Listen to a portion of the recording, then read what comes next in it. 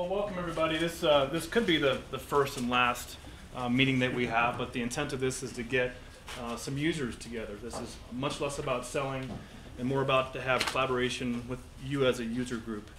So the thought process is to, I kind of genericized it and called it the Colorado Digital Media User Group. Initially, when I sent out my spam to all of you, it was more around Adobe and Quantum. Well, not coincidentally, most of you guys are all Adobe, most of you guys are all Quantum, but really you guys deal with things that go much beyond just those two particular platforms. We do have some guests from Quantum and some guests from Adobe here today.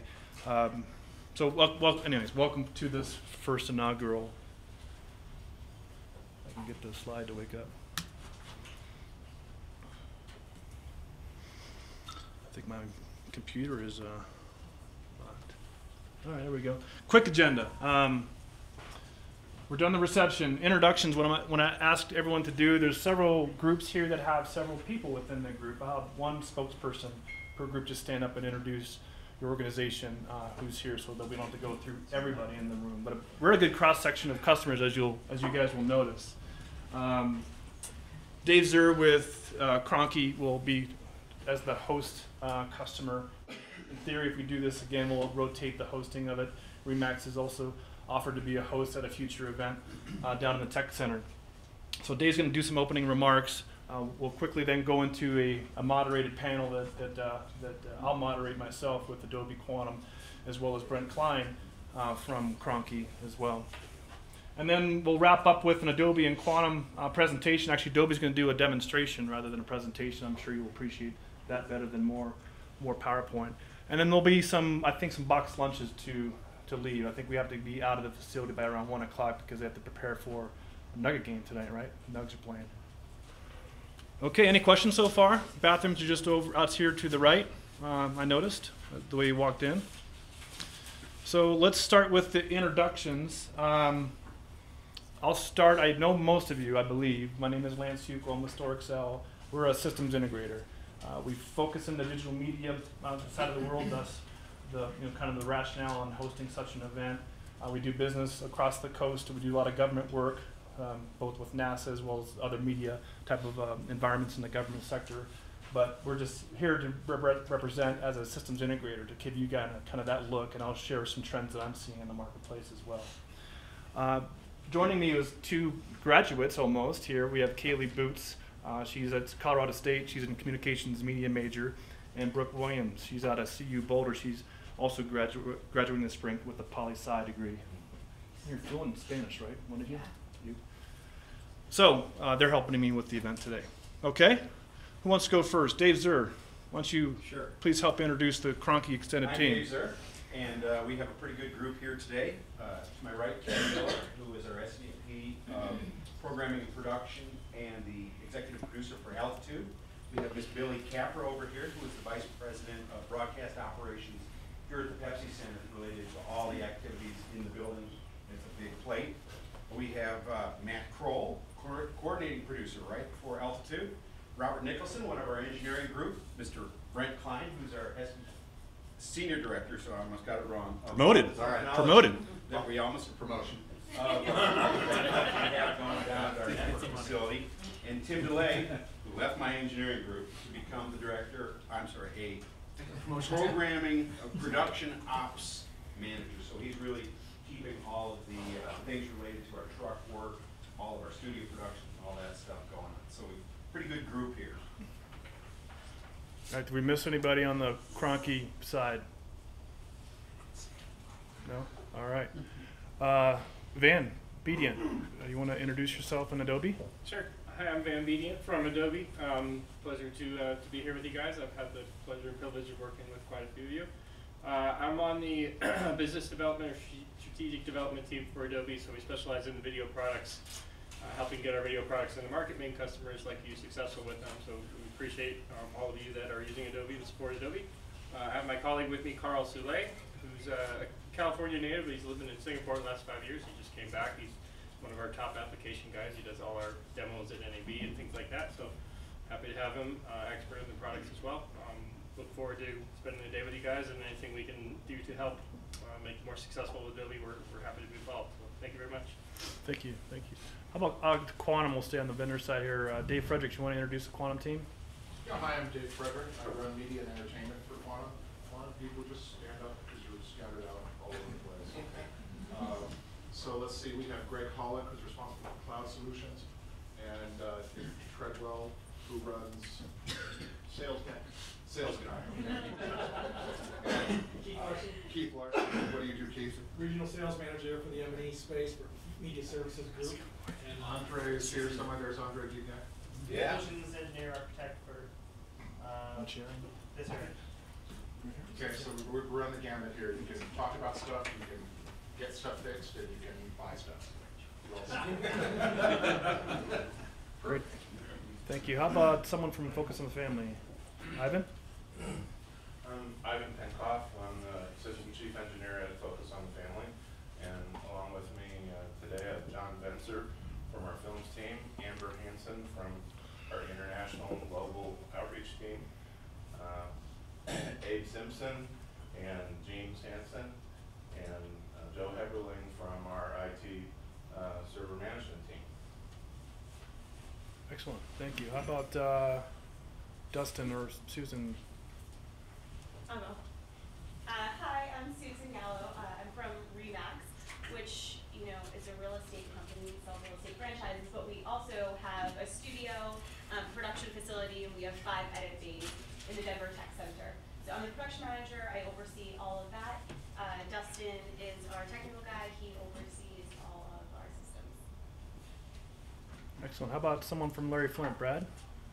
I'm Brad Machno. I'm the IT manager at LFP, also known as New Frontier Media. I could do introductions. I've got a lot of people with me. Jason Vernon, who works in our content ops department. Gina Esposito, manager of broadcast. And what do you do? I don't want to know the titles. You do titles. Okay. Kyle Lecton, Senior Systems Admin. we've got AJ Gentile, right? Did I say that right? Close enough. He's another sysadmin. We've got Michael Ordish and Josh Baker. He's our chief engineer, and Vivian. No. That's it. All right, great. Thank you. Josh or Dustin or Andrew? Andrew Moraski, post super at Citizen Pictures, and Josh Dervish, VP Post and Operations.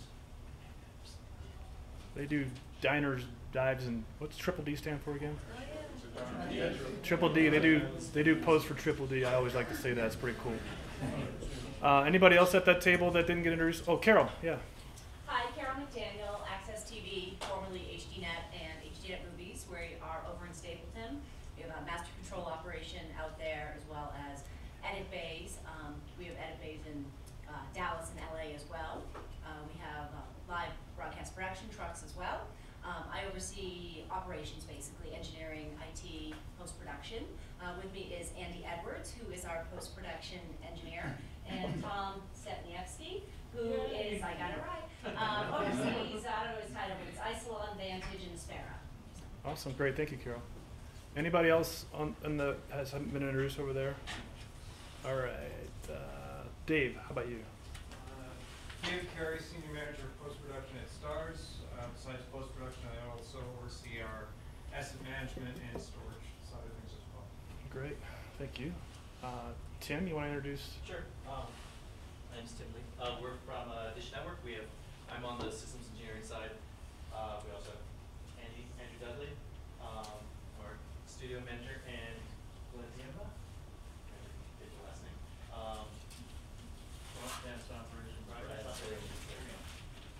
Great, thank you. And Ann. I'm Ann. I'm the station director at the Open Media Foundation. We do nonprofit video production, web development, education for the community, and I run Denver Open Media, which is our community media television station here in Denver. So I do manage all the technology in the station for our team here that's shooting today. Great, thank you. Did everyone get introduced, get represented? I'm Vance Gerard from Wyatt Creative. Oh, Vance, yeah. Shows, yeah. Do a lot of regional work for Ford. then Wazzy, so we're really close. And I got Tyler Kellogg, one of our editor designers here. Great. Welcome. He's my first customer here in Denver, Vance was. Thank you. Well done. Everybody else could take that lead too. Everybody else could take that lead. Give him an extra sandwich. Get a percentage off my next burger. Speaking of extras, we have some giveaways today. I have a GoPro that Brooke has over here, and then the Altitude team was nice enough to give us some goodies. We have a Gallinari shirt, sign. It's hurt right now. We have 2 Avalanche tickets. We have 2 Nuggets tickets, and then the captain of the Avs, I believe, right? What's his name again? Yeah. So the reason I say that, you guys all got a raffle ticket. Did anyone not get a raffle ticket? And don't lie. Okay. Brooke, can you come? Oh, that's it, right? No, raffle ticket, a little, not the wristband. All right, Quantum doesn't get any, Adobe doesn't get any. Everyone else can get one. All right, and then any question that's asked during our panel will get an additional raffle ticket. So, and then you'll get to choose which one of these gifts that you want. I'll let it be a democracy on that part of it. Sound good? So I just want to incentivize you guys to ask some more questions. This is, again, a user group meeting, so I really want it to be interactive. So please feel free to ask questions throughout. All right? So Brooke will track you down as you guys ask some questions. And Vance will go ahead and give you one for giving me a plug. You can go ahead and give Vance a plug.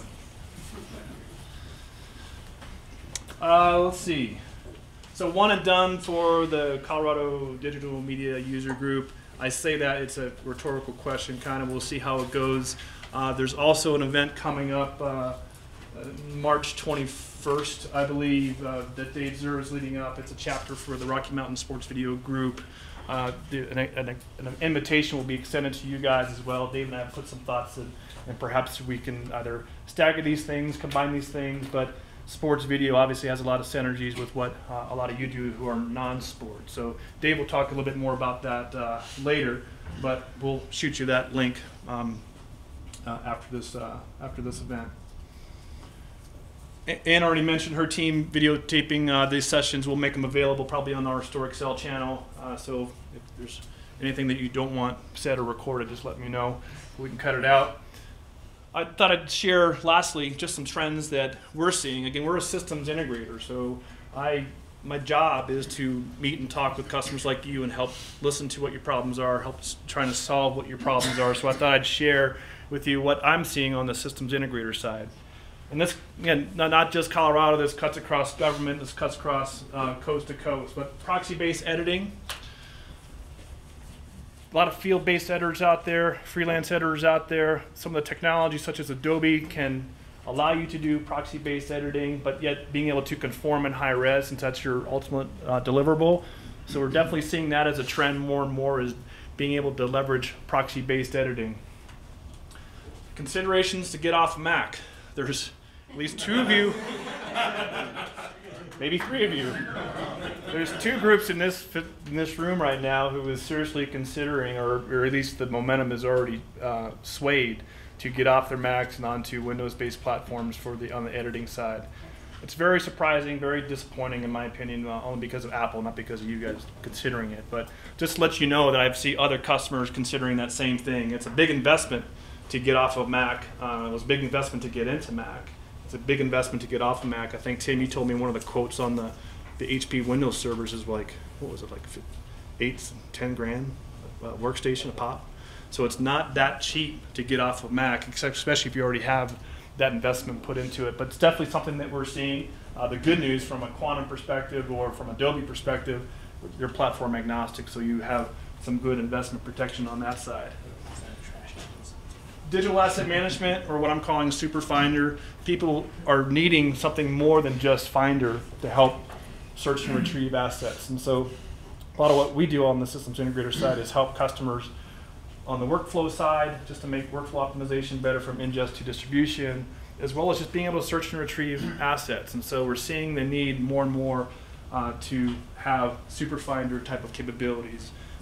Some of you have already invested in digital asset management platforms, so you guys can speak to that as well.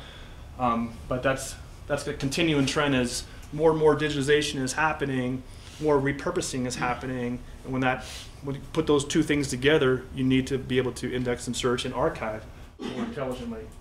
Speaking of archive, LTO is still king. Tape is still king on the archiving side. I think there's only one of you in the room that's not using tape for backup and or archive. That's Tim, Dish Network, thank you. But it's still the most cost-effective medium in which to put content on. LTO7 is now shipping, and it's 6 terabytes native on a cartridge.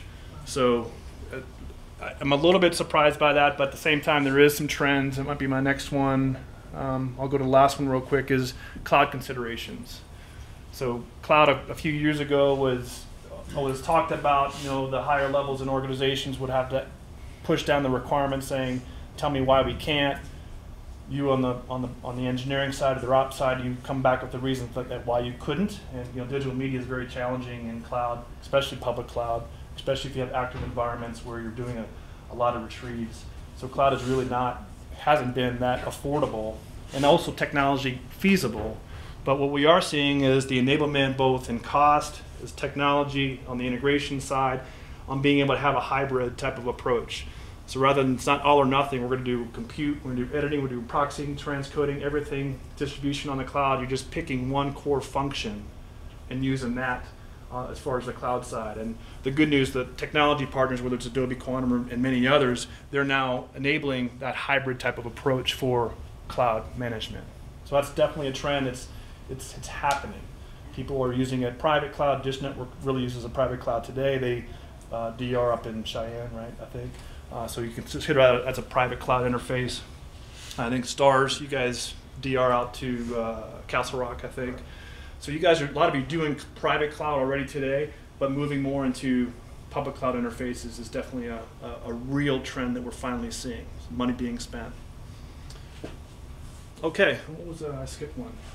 Oh, it's kind of why I stay in business a little bit, but the continued fight between creative and IT groups, it's just amazing whether it's big organizations and small, where the IT people, when they don't invest in to understand what media people do, they kind of have Teflon and alligator arms, and then reciprocally, when the creative people feel that from the IT side, they have to step up and try to be more technical themselves, and it's oftentimes an imbalance. It's sometimes why I kind of keep a job, or we need systems integrators to help you a little bit there, but there is still a conscious fight between IT and the creative. So unfortunately, I'm not seeing that going away anytime soon, but it could be good. Okay, other than that, any questions or comments? Because we'll shift gears into the moderated panel. No? Thank you again so much. I didn't think we'd have this many people show up, so I apologize for the cramped quarters. I took off 25% and looks like another 25% came, but welcome.